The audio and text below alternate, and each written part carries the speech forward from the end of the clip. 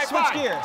Look at this picture right here. I went too far. You and Johnny on The Tonight Show. One of the times you were a guest. What was your first time on The Tonight Show like? I couldn't get on The Tonight Show for years because they felt I wasn't a talker. And when I got to host the show, I said, I want to have Kenny Rogers on because he's a buddy, and they said, we don't want Kenny Rogers. I said, are you crazy? Kenny Rogers tells great stories and stuff. He's not just a singer. You know, he had all these hit records, and they wouldn't let me. So they never did let me have him on.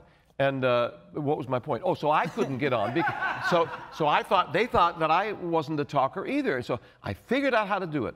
You throw it back at Johnny. Like if you're talking about marriage, right? My marriage this, my marriage that. You say, you know about marriage, don't you, Johnny? Like that. And he would turn to the audience and get a huge laugh because he's been married like 8 times, right? So you throw it back at Johnny. So you try to make, excuse me, I'm sorry. That wasn't me. No.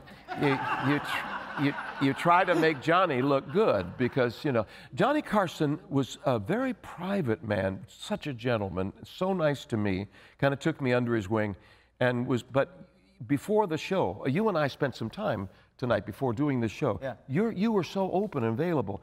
Carson didn't want to see anybody before the show. He wanted to meet you on the set for the first time and see what the thing was. Very shy man, you know. He started as a magician, which says a lot. Yeah.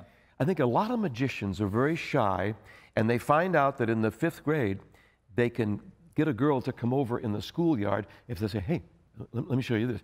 Pick a card, you know. They can do a magic trick to try to meet girls, you know. Yeah. And that's how Johnny started. I don't know about the playground with girls, but he was a magician, and you could tell that Carson was kind of a shy man, couldn't you? Sort of. Yeah.